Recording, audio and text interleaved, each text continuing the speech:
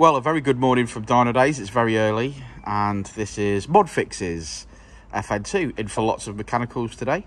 So it'll be on the ramp, and we'll be speaking to Rich and Jono and seeing how we get on. So let's move some stuff about. There's plenty to move about, and then we'll crack on with it.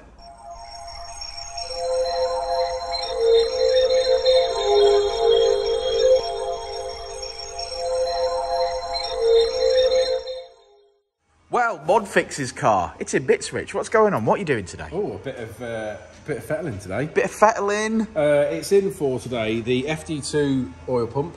So obviously the balance shaft delete, as people might call it. Yeah. Obviously replace the oil pump. And it's in for the oil pump chain, which obviously you have to change with the pump.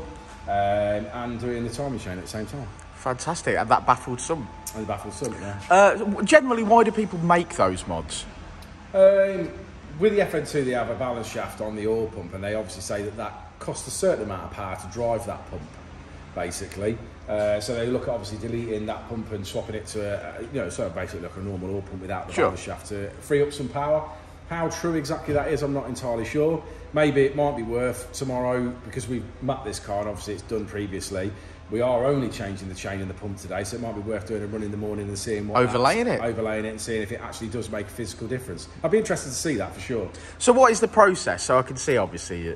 So what happens first? Well, pretty much obviously you've got to take obviously stuff off to gain access. So at the minute, Jensen's took the under tray off, he's drained the oil out, he's took the scuttle panel off, he's removed the rock cover. So they're basic things to obviously start off with.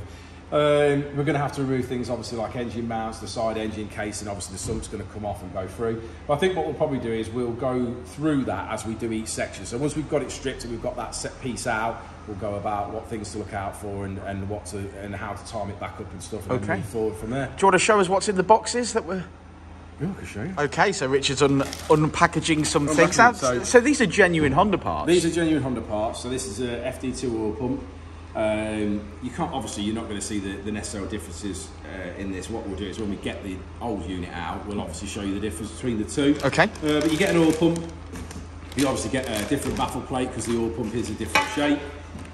You get a tensioner, a chain and a guide for the oil pump in that kit. Again, genuine Honda yeah, they're kit. all genuine parts. We've got a... available on the website, by the way, guys. We've got a clockwise sump baffle to go back in when we're done. So they may possibly want to do a track day or whatever, so we've got that to fit as well when we're doing that. And then we're going to fit, which I haven't got here right now, so in the office, is the chain and guides. But that's just general, again, standard FN2 stuff. Yeah, and again, genuine parts, isn't it? Yeah, so okay, so we'll check back when we've got some parts to lay out next to each other. Yeah. And yeah, keep going. All right. Cool. Yeah, I think. Okay. Well, that won't run. That won't run like that. Definitely won't run for long.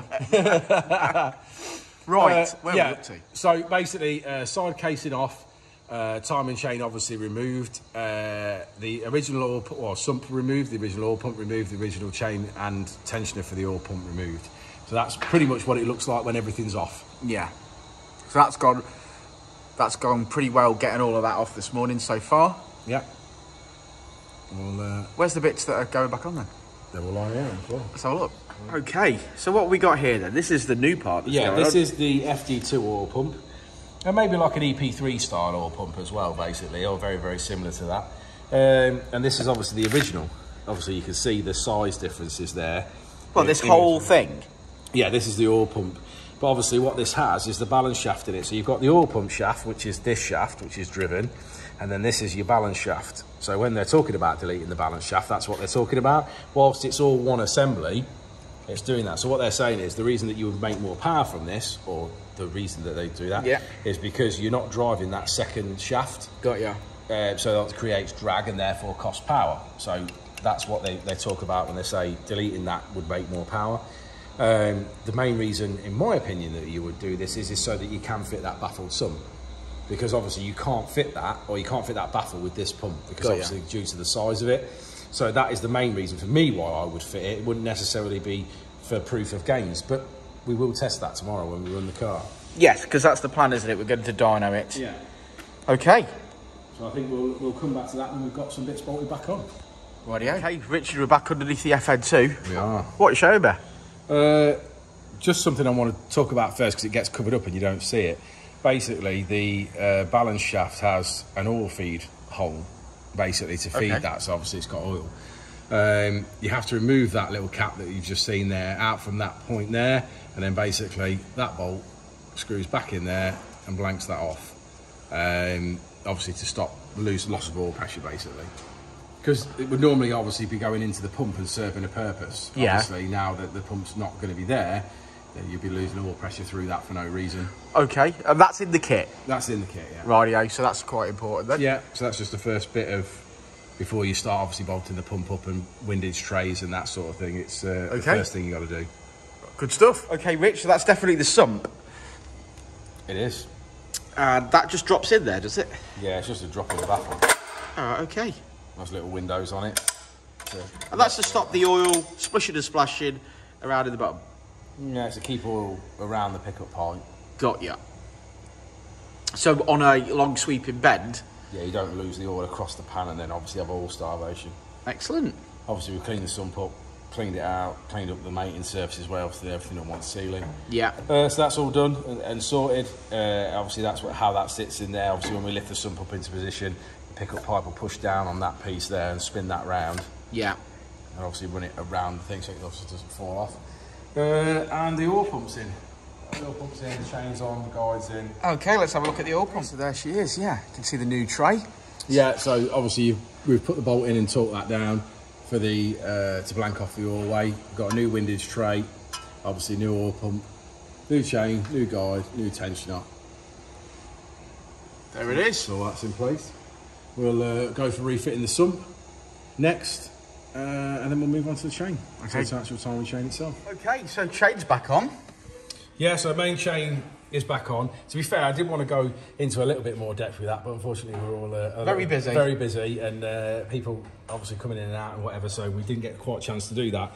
But yeah, so obviously we've put the new timing chain on, new guides, new tensioner, torqued everything to spec. Obviously put the side casing back on, bottom pulley back on, coolant line, the VVT sensor in the side. Basically pretty much built everything back up.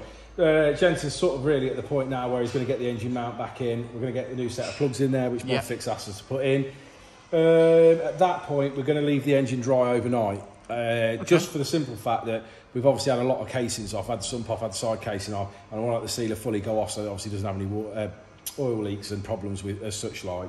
I mean, some people put it on and they're happy to fire it straight up. Generally, I like to try and leave it overnight if it's possible. Obviously, if someone needs a car and wants to take it, well, then we've got no choice. But if we can, leave it overnight. Modfix has took the courtesy car anyway, so we can leave it overnight and put some oil in it in the morning. Fantastic. But we'll get some footage when it's complete. Okay. Saturday morning. Saturday morning. Yeah, well, we did what we said we were going to do yesterday, so we got everything back on the car and let the sealer go off, obviously, overnight. Did do a little bit of something different here because he'd got his lovely little cap for his hybrid racing dipstick. We looked at the marks, and the marks didn't basically line up to what the FD2 dipstick lined up to. So basically we took the stick out of an FD2 and then obviously put that into the hybrid racing one, so that's actually now accurate and correct. Looks lovely. Yeah, so you could obviously keep that because apparently they're expensive. But yeah, obviously as you can see, it's all back together and done, so we're just going to fire it up and see what it sounds like. Oh, just pointed out that Jeno's put oil in. Oh yeah, he has, yeah, sorry, yeah, Jeno has put oil in. Beautiful, Bernard.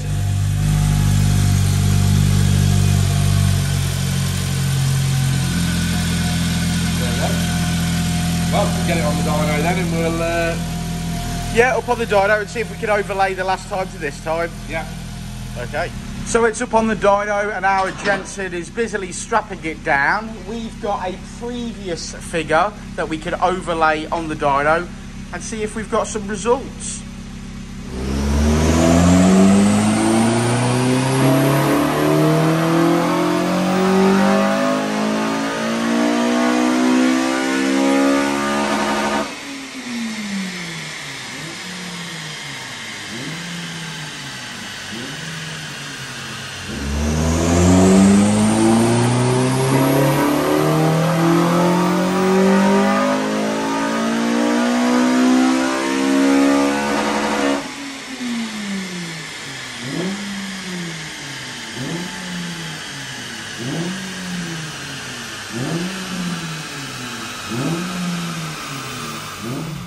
Okay, so Modfix. This is such a nice car. It's actually very red. Very red and very low mileage, 63,000. Beautiful example. Like him. Yeah, beautiful example of a man. He is a great looking fella. Right, yeah, so we have done an FD2 balance shaft. Yeah, I mean, obviously you guys have already been watching the video anyway, so you've seen what we've done. But yeah, FD2, to quickly recap, FD2 oil pump with chain and guides, main chain and guides. And that's pretty much it on this car. So oil and filter obviously as well, because we had to drain the oil, and we did a set of spark plugs on it for him as well. Baffled sump. And a baffled sump. You've seen all that in the video anyway, so we've gone through all that. And then me and Dan decided to complete this video. It might be nice to see if there was actually any improvements from the FD2 oil pump or not. Given the fact that we tuned this car pretty recently, to be fair. I mean, okay, it's not an exact comparable, you know, point A to point B. Like, in other words, it wasn't the same day with the same temperature and everything 100%. You know, I'm sure there's variables there, so don't flame us. Like a new set of spark plugs that's not had a set for 3 years. Exactly, yeah.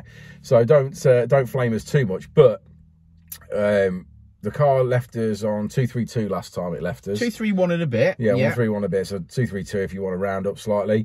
And we've done a pull on it this morning and it did 237. So, I mean, what's claimed is around 5 brake. And we've sort of seen that this morning. From around 6, 7 upwards, it started to make power, and we saw a peak of about the last sort of 1500 RPM of around 5 brake. So I think that's a pretty good improvement. I don't think it's necessarily worth adding it to your mods list as such. But he wanted that baffled sump. Yeah, but he wanted the baffled sump. So in this instance, he wanted a baffled sump because he wants to do a track day. So I could understand that. So in that point, obviously, it's totally worth it.